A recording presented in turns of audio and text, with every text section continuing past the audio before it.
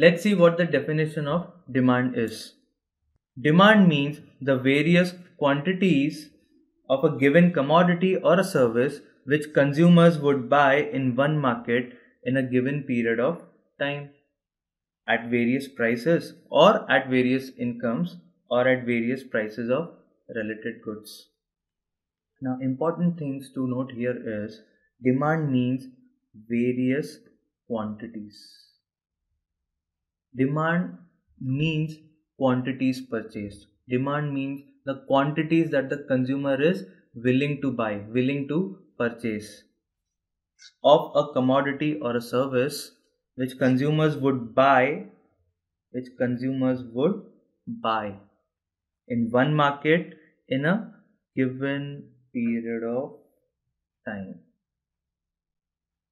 at various prices or various income levels or prices of related goods.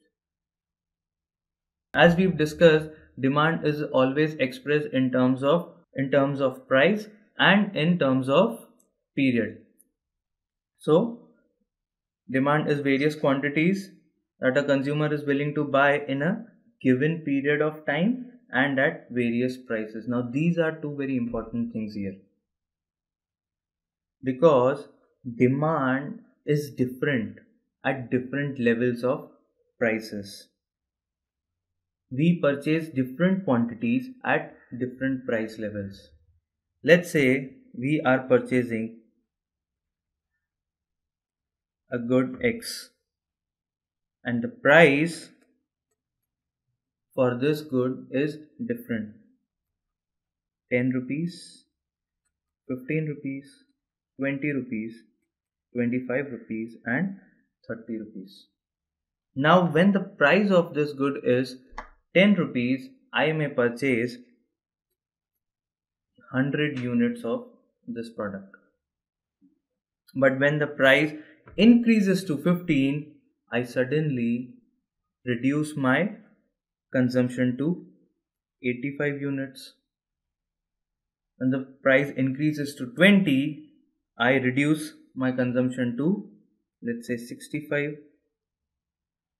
And when the price increases furthermore to 25 rupees, I decrease my consumption to 40.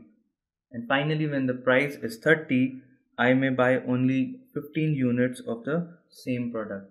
So now what is happening is I am demanding different quantities at different price levels. Different quantity at different price level. So demand is always expressed in terms of price and at various price levels.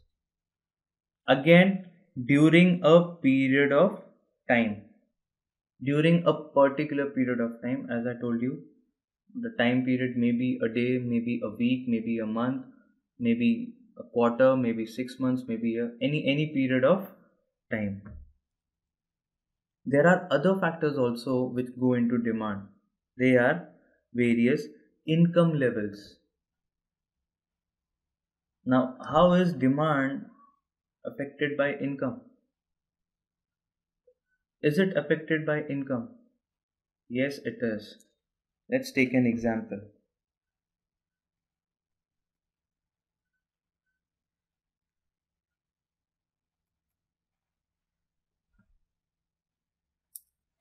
When my income is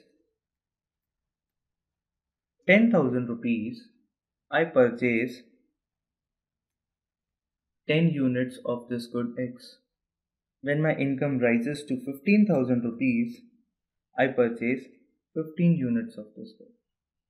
When my income is 20,000 rupees, I purchase 20 units. And when my income is 25,000 rupees, I purchase 25 units of this good. Now what is happening? As my income level is rising, my consumption level is also rising. When my income is increasing, I'm trying to purchase more and more of the same good. I'm trying to increase my consumption. I'm trying to purchase more. So income also affects demand, because when the income increases, when the income rises, people have more money at their disposal. So they always try to spend it. And when they spend it, the demand increases. And finally, prices of related goods. Now, this is a point worth noting.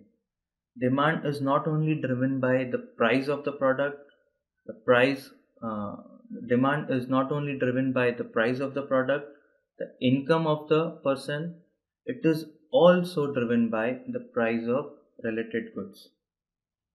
What do you mean by related goods? Related goods are those goods which are in some way or the other related to the product in consideration, related to the good in consideration. Let's say we talk about car. Is petrol in any way related to car? Is consumption of petrol in any way related to purchase of car? Or is purchase of car in any way related to consumption of petrol? Yes, they are related. Because more and more cars purchased will lead to more and more petrol being consumed. So I can say petrol is a related good of car. Likewise, can I say tea and coffee are related? Yes, I can say tea and coffee are related. How? If more and more tea is consumed, less and less of coffee would be consumed. Higher the quantities of tea, lesser the quantities of coffee, and lesser the quantities of tea are consumed, higher would be the quantities of coffee that would be consumed. So again I can say that tea and coffee are related. They are dependent on each other. Now when we consider such goods, their prices also impact the goods considered. In our example, in case of car and petrol, if the prices of petrol rise, people tend to purchase less number of cars. So demand is being affected by the price of related good. Again, when the price of tea rises, people tend to increase the consumption of coffee.